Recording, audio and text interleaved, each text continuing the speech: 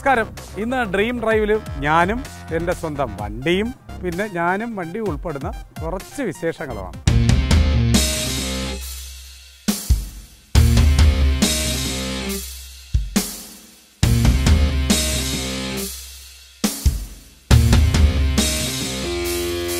അപ്പോൾ വണ്ടിയെക്കുറിച്ച് എന്തൊക്കെയാണ് അഭിപ്രായം എന്ന് ചോദിച്ചു കഴിഞ്ഞാൽ അതിനെക്കുറിച്ച് ആധികാരികമായൊന്നും പറയാൻ അറിയില്ല. വണ്ടിയിലകത്ത് കയറുക, ഇരിക്കുക, പാട്ട് കേൾക്കുക, അങ്ങനെയുള്ള കാര്യങ്ങളെക്കുറിച്ചൊക്കെ എനിക്കറിയാവൂ. ഒന്നാമത്തെ കാര്യം എന്ന് പറഞ്ഞാൽ എനിക്ക് വണ്ടി ഡ്രൈവ് ചെയ്യാനല്ല ഇഷ്ടം, വേറൊരാൾ ഡ്രൈവ് ചെയ്യുമ്പം സുഖകരമായി അത് ആസ്വദിച്ചുകൊണ്ട് ഇരിക്കാനാണ് ഇഷ്ടം. എന്തുകൊണ്ടെന്ന് പറഞ്ഞാൽ ഈ ഡ്രൈവിങ് വലിയ ഉത്തരവാദിത്വമുള്ളൊരു പരിപാടിയാണ്. കാര്യം കയ്യും കാലും പിന്നെ കണ്ണും മനസ്സും ശ്രദ്ധയും ഒക്കെ ഒരേ സമയം വേണ്ടതാണ്. നമ്മുടെ 4 സുഹൃത്തുക്കൾ ഒരുമിച്ചാണ് വണ്ടി എടുക്കുക എന്ന് പറഞ്ഞിട്ട് ഇത് വന്നത്. അപ്പം നമ്മളെ സംബന്ധിച്ചിടത്തോളം ഏറ്റവും അധികം ഓട്ടമുള്ളതാണ്.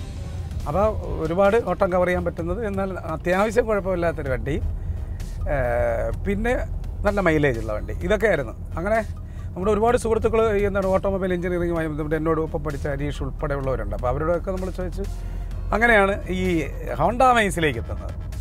അപ്പോൾ എൻ്റെ ഒരു സുഹൃത്തിൻ്റെ പറഞ്ഞാൽ ഹോണ്ട അമൈസ് ആണെങ്കിൽ നമുക്ക് പിന്നെ ഹോണ്ട സിറ്റിയിലോട്ട് പോയാലോ.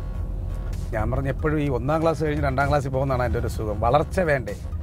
നമ്മൾ ഏറ്റവും ടോപ്പായിട്ടുള്ളൊരു വണ്ടി എടുത്തു കഴിഞ്ഞാൽ പിന്നെ അത് കഴിഞ്ഞിട്ട് പിന്നെ എന്തെന്ന് ചോദിക്കും.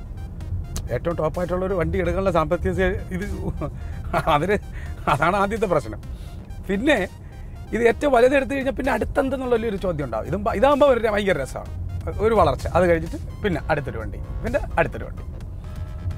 അതാണ് അമേസ് എന്ന് ചൂസ് ചെയ്യാനുള്ള കാരണം. എൻ്റെ എന്താണ് സെക്കൻഡ് ഹോം എന്ന് വേണമെങ്കിൽ പറയാം വണ്ടി എന്ന് പറയണം.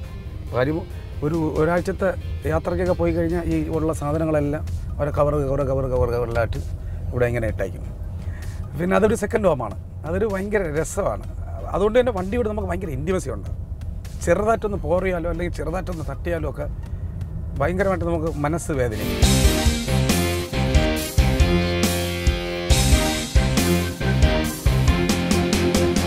ഒരു കൂട്ടുകാരനുണ്ടായിരുന്നു, ബിജു എന്നും അവൻ്റെ ഒരു സെക്കൻഡ് ഹാൻഡ് വണ്ടിയുണ്ട്.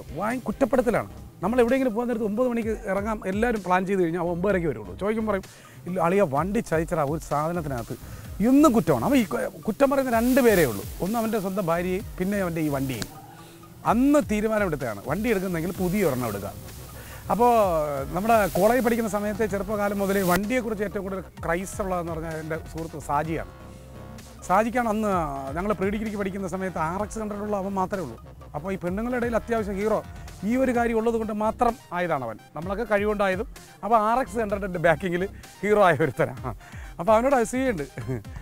അപ്പോൾ എല്ലാ വണ്ടികളെക്കുറിച്ച് നമ്മൾ പറയാൻ നേരത്ത് സാജിയായിട്ടാണ് ഞാൻ ഏറ്റവും കൂടുതൽ കൺസൾട്ട് ചെയ്യുന്നത്, നമ്മൾ സംസാരിക്കുന്നത്. അങ്ങനെയാണ് സാജി പറഞ്ഞാൽ ആ സെഡാൻ വേണോ SUV വേണോ എന്നൊക്കെ ചോദിച്ച് അവൻ്റേതായിട്ടുള്ള കാര്യം. അവൻ്റെ അടുത്ത് വളരെ അപൂർവമായി മാത്രമേ ഇത്തരത്തിലുള്ള ഉപദേശങ്ങൾക്ക് ആളുകൾ പോകാറുള്ളൂ. അപ്പോൾ അവൻ വലിയ രാജാവ് കളിക്കും. അപ്പോൾ ഞാൻ പറഞ്ഞാൽ ഇങ്ങനെ ഒരു വലിയ നമ്മളെ കാര്യങ്ങൾ നടക്കാൻ പറ്റുന്ന കാർ. അങ്ങനെയാണ് ഞങ്ങൾ 4 സുഹൃത്തുക്കളോട് ഒരുമിച്ച് ഹോണ്ട അമൈസ് എന്ന് പറയും. പെർഫെക്റ്റ് ഹോണ്ടയിലെ നമ്മുടെ രതീഷ് ആണ് അതിൻ്റെ അമരക്കാരൻ, അവൻ വന്നിരുന്നു. അങ്ങനെയാണ് ഈ പുതിയൊരു കാർ എന്നുള്ള സങ്കല്പത്തിൽ എൻ്റെ സുഹൃത്തായ ബിജുവിൻ്റെ സ്ഥിരം പരാതി ഒരു തരത്തിലും എൻ്റെ ജീവിതത്തിൽ വരരുത്. എൻ്റെ ജീവിതത്തിൽ ഇപ്പോഴും പരാതി പറയുന്ന ഒരു കാര്യമേ ഉള്ളൂ, അത് ഭാര്യയെ. കാറിനെ കുറിച്ച് നമ്മൾ പറയാറില്ല. വണ്ടിയെ കുറ്റം പറയുന്ന ഒരാളാവരുത് എന്ന് മനസ്സിൽ അന്ന് ഉറപ്പിച്ചതുകൊണ്ടാണ് ഫ്രഷായിട്ടൊരു വണ്ടി എടുക്കാമെന്ന് പറഞ്ഞു. അങ്ങനെ അന്ന് മുതൽ എൻ്റെ കൂടെ കൂടിയതാണ് ഈ ഹോണ്ട അമൈസ്.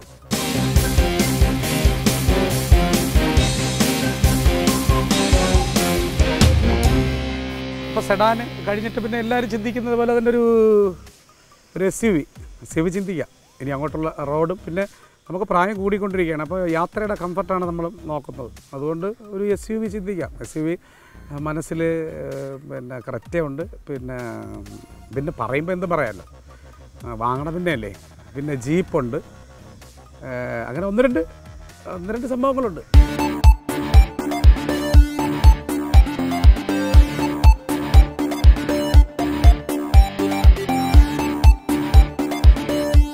ഈ ഡ്രീം ഡ്രൈവ് എന്ന് പറയുന്നത് വണ്ടിയെക്കുറിച്ചുള്ള വിശേഷങ്ങളായതുകൊണ്ട് നമുക്ക് അല്പം കള്ളം പറഞ്ഞാലും കുഴപ്പമില്ല. കാര്യം ഒരു തരത്തിലും വണ്ടി തിരിച്ചത് ചോദിക്കാൻ പോകുന്നില്ല. അതുകൊണ്ട് തന്നെ നമ്മുടെ ഒരു നാച്ചർ വെച്ചിട്ട് വലിയ സന്തോഷങ്ങളിൽ ഒരുപാട് സന്തോഷിക്കാതിരിക്കുകയും വലിയ ദുഃഖങ്ങളിൽ ഒട്ടും ദുഃഖിക്കാതിരിക്കുകയും ചെയ്യുന്ന ഒരാളാണ് ഞാൻ. അതുകൊണ്ട് തന്നെ ചില കാര്യങ്ങൾക്ക് അമിതമായ പ്രാധാന്യം കൊടുക്കാറുമില്ല. അതുകൊണ്ട് വളരെ ലളിതമായ രീതിയിൽ ഹോണ്ട അമേസിനെ കുറിച്ച് എനിക്ക് ഇതുവരെയുള്ള അനുഭവം അത് വളരെ ലൈറ്റായിട്ട് നിങ്ങളടുത്ത് പങ്കുവച്ചു. അപ്പം എല്ലാം പറഞ്ഞ പോലെ അത്യാവശ്യം പ്രതികൂല സാഹചര്യങ്ങളാണെങ്കിലും ഒരു മലയാളി എന്നുള്ള നിലയിൽ എല്ലാവർക്കും ഓണം ആശംസിക്കുന്നു.